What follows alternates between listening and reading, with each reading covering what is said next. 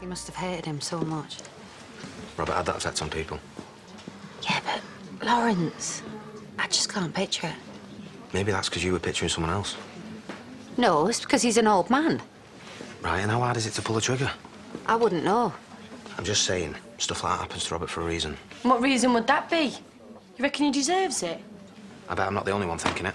Oh, and you've been such a great influence on him, haven't you, you hypocrite? Tell you what, when he wakes up, he's going to know who his friends are and aren't. What's all that about? I'm just saying, what a family, eh? Lachlan, his mum, and now Lawrence. Lawrence! Hard to believe. Well, the police believe it. Has he definitely been charged? He's confessed. Doesn't mean he did it. All right, well, you sit here being all open-minded. I'm going to go and visit our brother. I wondered if you wanted to come. No. Andy, please. It'll do him good to know that you've been. It'll do yous both good. The only thing that'll do me good is Robert not waking up. No, what he needs is for you to get him out of there before he goes crazy. And we can't make things happen any quicker. OK, well, I will see what I can do then. Thank you, Rakesh. Chrissy, there's a very weird rumour going round the village. Where's your dad? He's not answering. Will you please tell me what's going on? Dad's confessed to shooting Robert, but he's only done it to protect me. What do you mean, protect you? Did you shoot Robert? Well, then you need to talk to him, get him out of there. Your dad cannot be in prison. Thank you, Bernice. I'm aware of that. He won't be able to handle it. Well, Rakesh says there's nothing we can do while he's still making threats. What threats? Who's he threatening? Robert. Oh, my God. Look, Bernice, I've got enough on my plate without these amateur dramatics, OK? Oh, you don't think I've got a right to be upset? I know you're fond of Dad. More than that. But this is about family. Yeah, well, I was going to be family. Me and your dad, we were going to get married.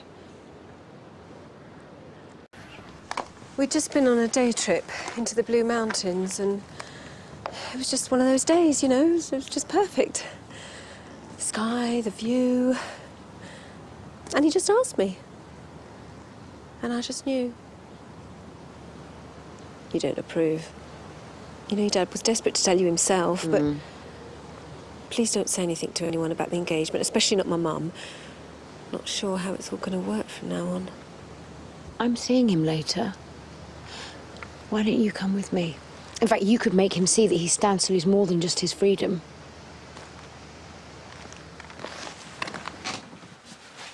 Don't panic. You're perfectly safe.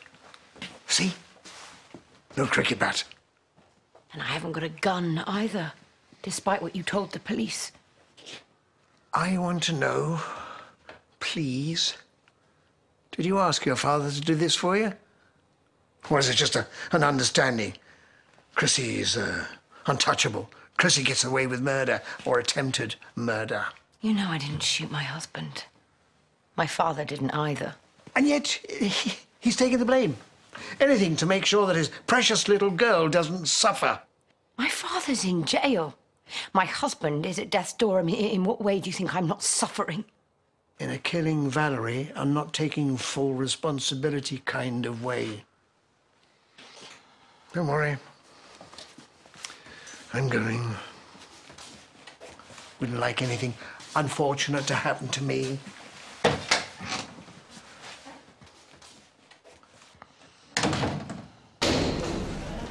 Before you start fussing on, I'm okay.